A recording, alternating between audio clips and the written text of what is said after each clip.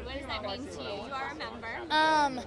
I think just being like energetic and being fun and being different is something that's really important to me. So that's kind of how I like to describe my style too. Is I like my style to reflect on who I am. And are you a Mark Jacobs fan? Yes, I've been begging for like every year. My Christmas list always has something Marc Jacobs on it. So I'm so excited to see what he has now. Now, speaking of Christmas, what's the best holiday gift that you've ever been given? Best holiday gift. I don't know. I think I ask for the same thing every year, and it usually has like one thing expensive and everything else is cheap, and I ask for pajamas every year.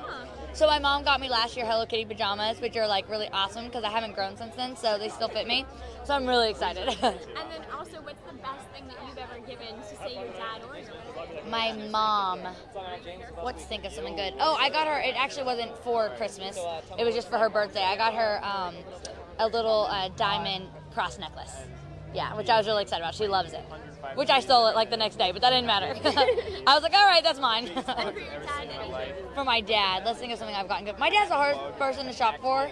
I swear, I just get him like cool cuffs from American Eagle. That's what he loves. So he's I don't know, he doesn't know the difference. I'll be like, yeah, Dad, if I said that like Target and Louis Vuitton were the same thing, he'd totally believe me. Like, he doesn't know any different. All right, well, thank you so much. Thank you so much. See ya. Would you say are people that have influenced you today? Someone that's influenced me.